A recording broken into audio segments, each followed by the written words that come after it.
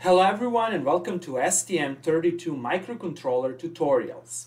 To start with the STM32 microcontrollers, you first need to install an appropriate software development environment. In this first tutorial, we explain how to install and run a development platform for STM32 microcontrollers and microprocessors called STM32 CubeIDE. For those of you who are new to computer engineering or computer science, IDE stands for Integrated Development Environment, and you will often see this abbreviation in your professional life. STM32 CubeIDE is an advanced C and C++ development platform with code compilation, debugging, peripheral configuration, and code generation.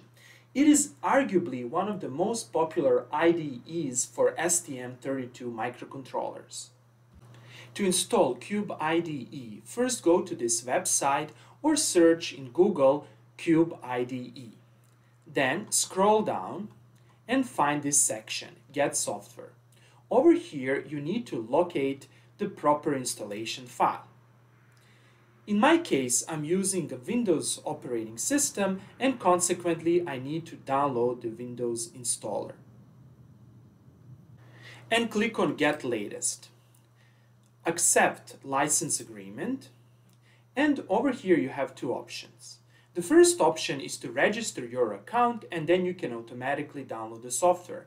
Another option is just to provide your first name, last name, email address, and you can simply click on download. I will use the second option.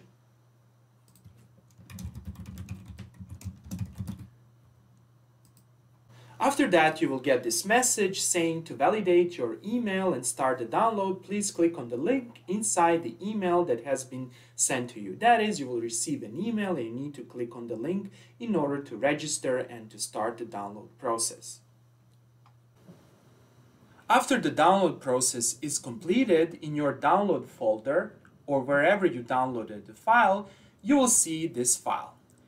It's a zip file and you need to extract it. To do that, do the right click and over here click on Extract All and click on OK.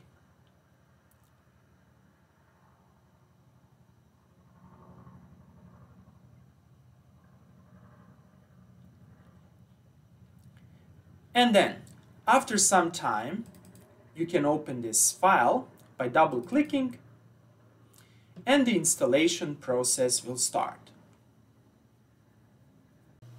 This is the first window. Click on Next. Then you need to accept the license agreement. Then you need to continue. You need to select the folder. For example, you can use the default folder. Click on Next.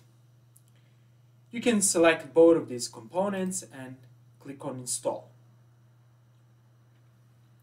And click on Install again.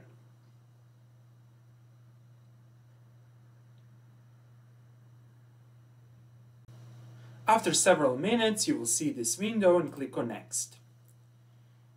I usually don't like to create a desktop shortcut and click on Finish. And that's it. Now let's run the program. Click on Start and you will see STM32 CubeIDE over here. However, if you don't see it, you can simply search for it. STM32 and you will see the app.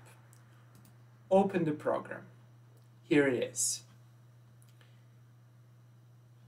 Then you need to select your directory as workspace. I usually like to keep the default settings and click on Launch.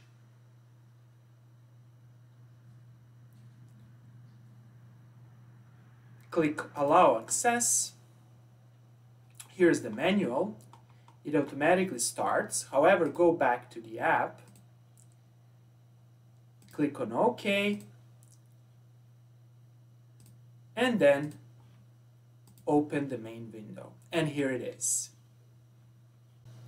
In the next video tutorial, we will learn how to write a Hello World example. However, here, just for completeness, you can start a new project by clicking over here. Then it will take some time to create a new project. and you will see this window. We will explain this window in our next tutorial. Okay, that's all for today. I hope that you like this video. If you like the videos I'm creating, please press the like and subscribe buttons and see you in the next video tutorial.